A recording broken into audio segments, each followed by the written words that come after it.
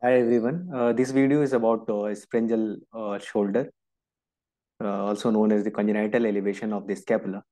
What happens is the scapula lies at the level of C4 and C5 at the fifth week of gestation and migrates caudally to below T3 by 12 weeks. But failure to descend results in a high, small, and wide scapula that is mal rotated compared to the opposite side. And most of the time it is also associated with some fibrous band or homovertebral bone that extends from the vertebral border to the scapula. And this homovertebral bone along with the malrotated scapula greatly hampers the glenohumeral movement and scapulothoracic movement. So this is basically what is the pathology in the sprengel shoulder. So, and along with this pathology, all muscles which are around the scapula and the spine, they are also contracted. They gets contracted. What are the muscles? Let's see. Here is the normally this is the spine. Here is the levator scapula and rhomboides minor and rhomboides major is there, and trapezius is all over there. So these muscles are will be contracted due to the sprengel shoulder.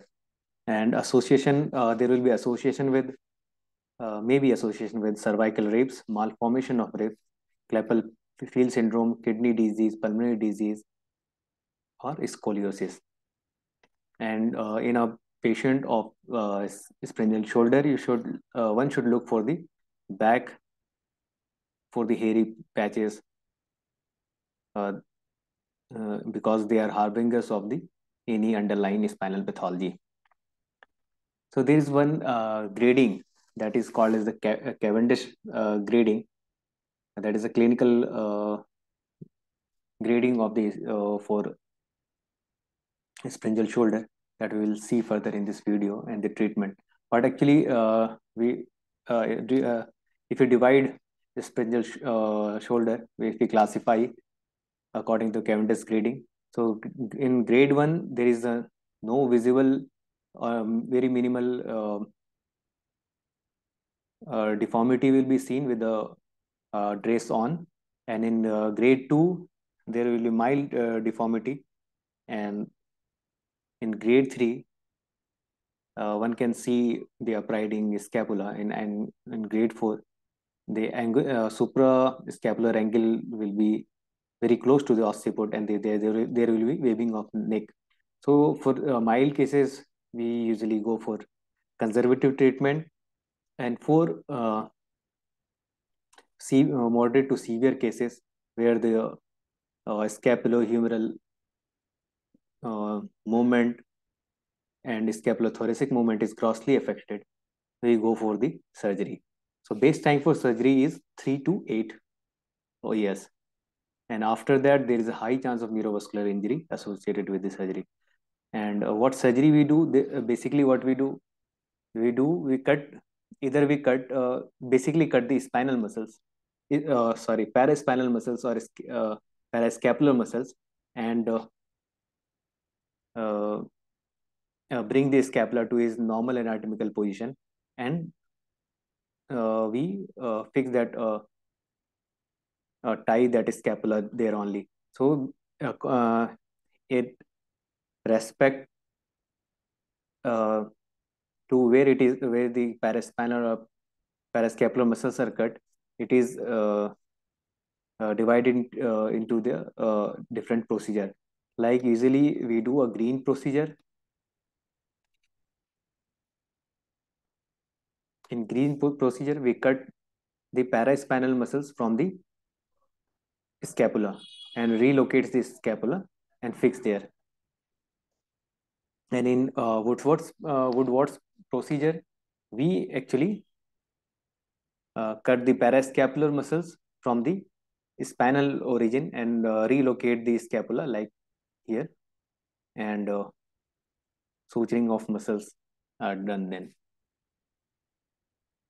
Or in one more procedure, we can bony procedure, we can vertically uh, do the osteotomy at a scapula and uh, relocate it and then fix it with the scapula.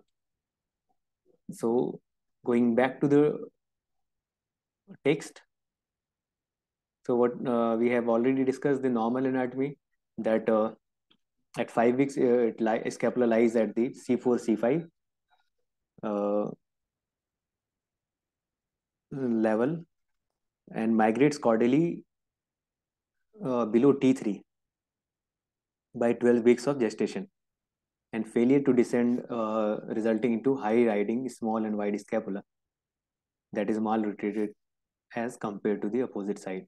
So here the scapula is short, wide, and malrotated, and usually associated with fibrous band, as we have already discussed. These are the association, and dysplasia of muscles will be there. There's a Cavendish grading: mild, moderate, minimal, mild, moderate, severe. In minimal, unobservable when patient is raised, and shoulder joint at same level. In mild form, we will see the prominence in the neck, and in moderate shoulder joint at higher level 2 to 5 centimeters compared to opposite side, and in severe deformity superior angle of scapula will be near the occiput. As we have discussed the treatment, so there's a Green's procedure in which the extra periosteal detachment of the scapular insertion, like we have seen here, extra periosteal detachment of the paraspinal muscles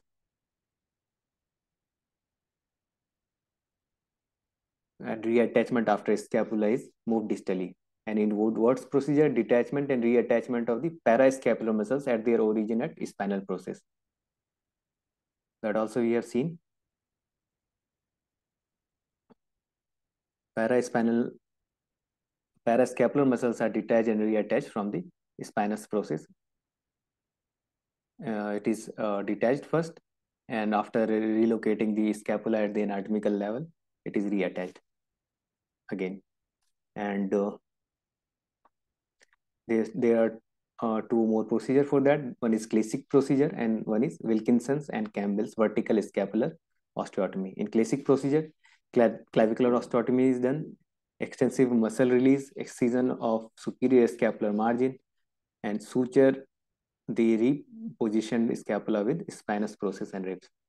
And in Wilkinson's and Campbell's, vertical scapular osteotomy is done, and the scapula is then repositioned. Thank you.